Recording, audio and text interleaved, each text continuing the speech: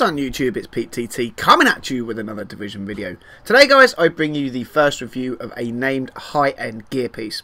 This video will focus on Ferro's oxygen mask. So first, let's answer that burning question. Burning question. See what I did there guys?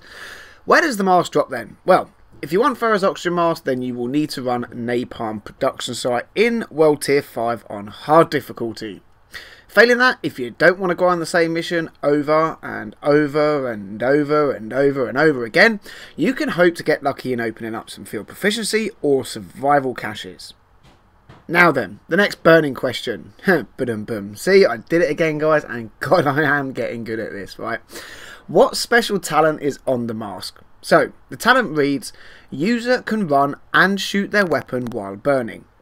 Let's now take a look at that in action guys.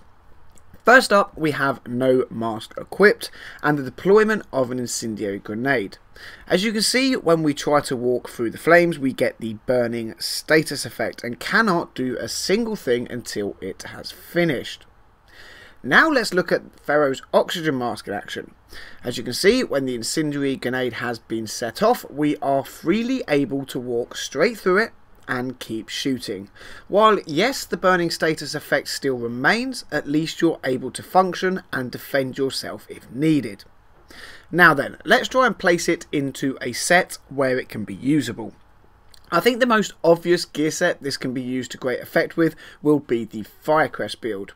As a build that has been totally designed around flames, this mask will be very useful. I mean, come on guys, who can honestly raise their hand and say they have used the Firecrest build and not at least once accidentally set themselves on fire? I know I can't do it. Where else then can I see this piece being used? Well, in an all high-end build, you might as well use it. I don't believe there are too many masks in-game with talents I would openly search for to use in a high-end build, so, you know, why not use a mask that takes away an element of both PvP and PvE NPC crowd control? Overall guys, this mask does indeed have its uses. When we look at the possible recalibration, you will also see that it has the possibility to roll all of the same stats you can get on any gear piece. So again, why not run this piece? If you have one and have room for it in your build, you know, it's a good thing.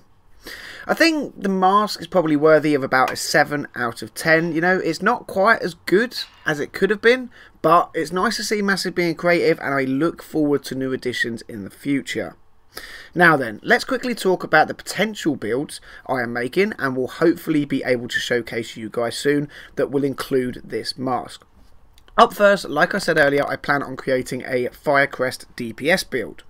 Next, I plan on a 4-piece final measure 2-piece high-end build that will also include this mask. And to be honest guys, I will probably try this on a PvP build too, just to see how good it's going to function in the Dark Zone. So yeah, stay tuned for some later videos on this. So for now then agents, let me know what you think about the Ferro's mask in the comment section down below.